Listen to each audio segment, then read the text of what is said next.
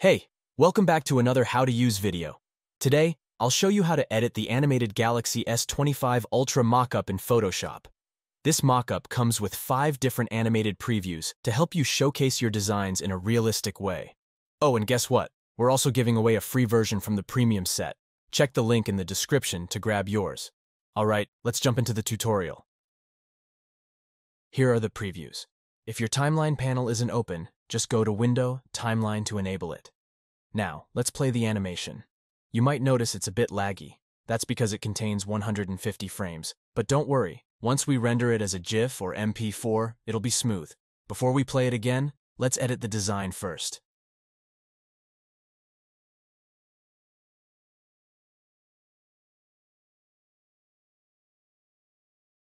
I'm placing a generic design inside the smart object.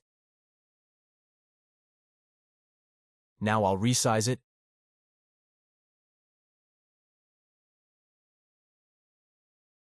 Hit save and close it. Boom, the design is updated. Let's play the animation again. Looks great. But wait, we can also change the background color or even add a custom background. Let me pick a nice color, maybe something lighter. Yup, that looks much better. Now let's export it as a GIF. Go to File, Export, Save for Web, Legacy. Photoshop will take a moment to render. Make sure GIF is selected instead of JPG. Keep the settings as they are, or copy mine from the screen. Since high-resolution GIFs take longer to process, I'm resizing it to a lower resolution to speed things up.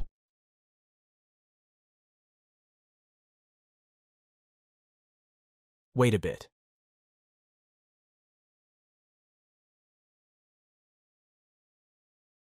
And boom, here's the final GIF. Saving it to the desktop.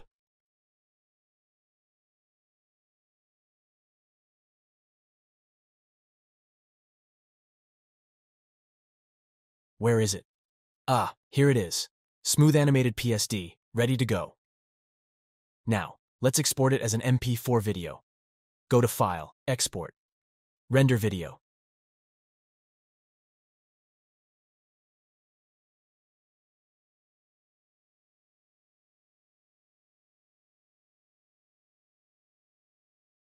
Give it a moment to process.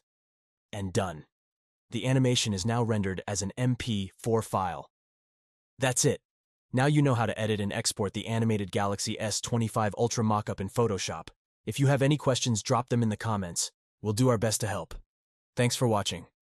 Don't forget to like, subscribe, and check the link in the description for the free version. See you in the next one.